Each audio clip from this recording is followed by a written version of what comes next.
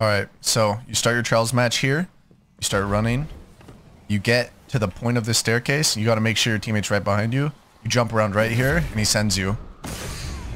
Normally, I wouldn't die there, and I would just shoulder charge out or something.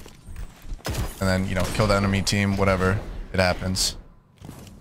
Alright, so showing how to do it from my point of view. Me and Hunter will start going out of spawn. I'll make sure to get behind him. Get to the top of stairs. He jumps. I boost him. Boom. 3-piece. Happens so much. People will catch on eventually, but it's worth the risk because it's fun.